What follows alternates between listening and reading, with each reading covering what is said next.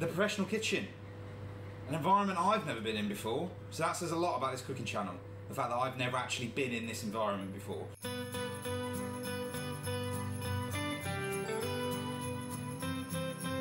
Hey everyone, welcome back to Amused Bouche. Now, as you can see, I am not in the usual location for Amused Bouche. That location is no more. Gone. Finito.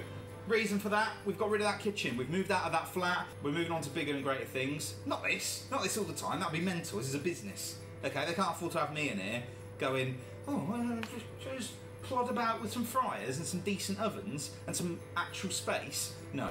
Over the Christmas period, we're going to be bringing you 3 little videos from the kitchen here at the Fox and Hounds in Bredon, which is near Tewksbury. Today we're starting off with an adaptation of a classic Christmas food, the mince pie. I hate mince pies.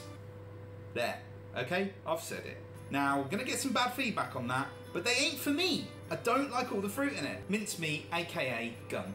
Not for me, thank you very much. So I thought, like, why not try and do a version of a mince pie that I can eat and that I like? It's got chocolate in it, basically. It's gonna basically be a chocolate mince pie. We're going to put some pistachios in it, and for the people who don't like nuts in their brownies, look away now. We're going to put some Maltesers in, and some fudgy brownie on top, turn it into a little pastry case. It's going to be lovely. So let's get to it.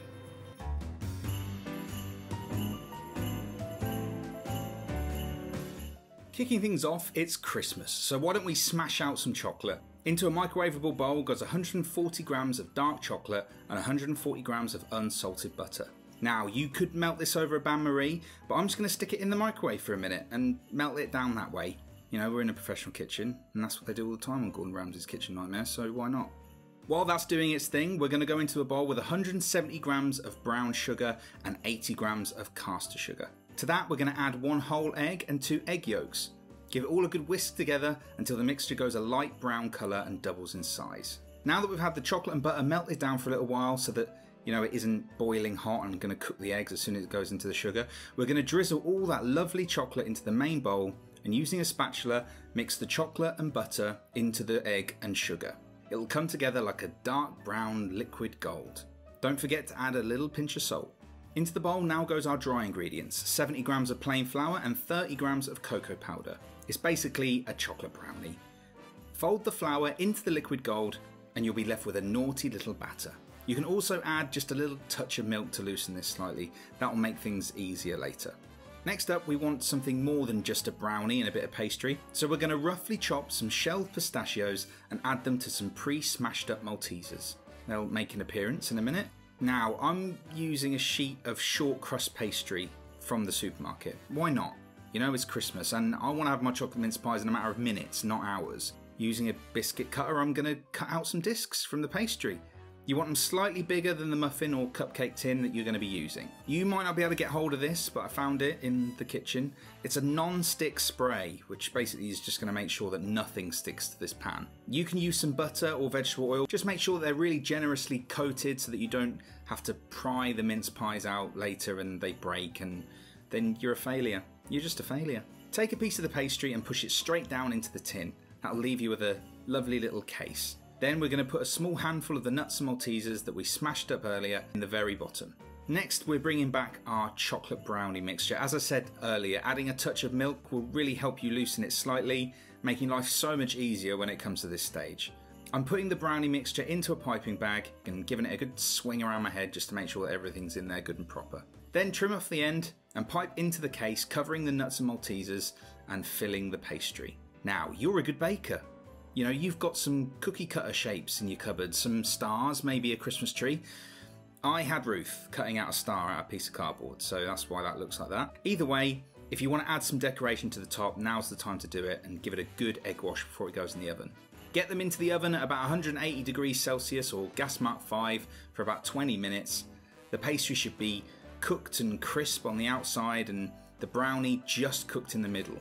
If you stick a skewer in it and pull it out, you should see on the end preferably just a few crumbs. And there you have it. A Christmassy little treat that is essentially a chance to put a brownie into a bit of pastry.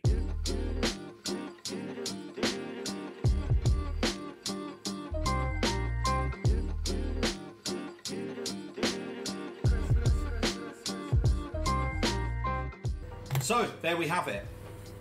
We have our little chocolate mince pies here, as you can see. And to be honest, they actually worked really well. The pastry is great. If you add a little shape cutter, some holly leaves, a little star, stick that on the top. The only thing I will say is they do balloon out a little bit. They seem to have caked out. I don't know how you'd stop that, but you know, it's Christmas and all you want is some chocolate, sprinkled with some ice and sugar and some pastry. This is what you got. So let's give it a try. I mean, get rid of that. The pastry is really good. Really, really crisp on the outside. Nice and buttery. In the inside, we can see that there's like those little Malteser bits. You can see some pistachios, but it stayed quite fudgy inside, which is looking good. Let's give it a try.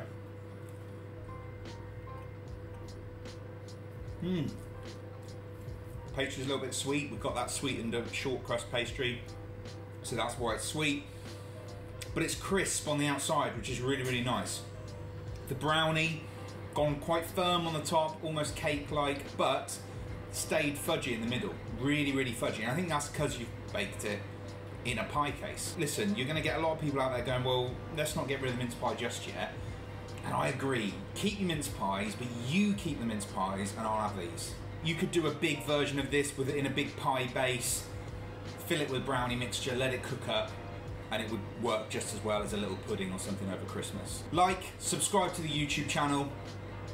Come back over the next few weeks. We're going to be doing some more Christmassy foods, and I'll see you next time.